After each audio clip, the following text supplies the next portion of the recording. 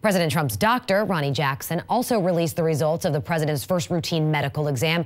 We ran through some of those yesterday. That exam happened on Friday. What was unique is that President Trump is the first president to have a cognitive exam. And Rob, on the surface, many said this test didn't look too hard.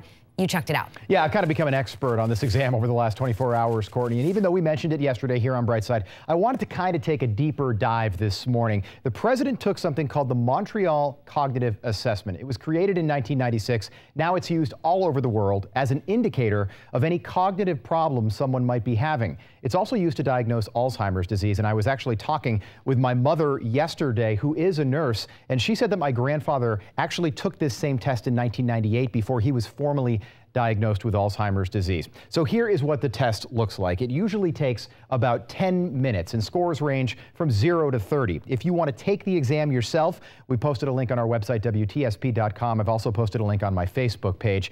Anything over 26 is considered normal. People with mild mental problems averaged a score of 22.1. People with Alzheimer's disease averaged a score of 16.2. The president, by the way, scoring a perfect 30 for 30 on this test. So this is an example of one of the questions. The subject is asked to draw a clock with the hours showing the time 2:30. This is what a normal person would draw right here. You can see it clearly says 2:30. This is someone with mild mental impairment, and this is what somebody with Alzheimer's would draw. You can see the numbers there are totally jumbled. Other questions include things like naming the animals. Pretty easy, something my 17-month-old daughter could do. Camel, rhino, lion, very simple stuff. Another question asks you to repeat drawing this 3D box right here in the blank space there. Fairly easy stuff. Now, the exam is designed to test your attention, your memory, and your visual skills, which, according to doctors, are the first things to go in people with dementia.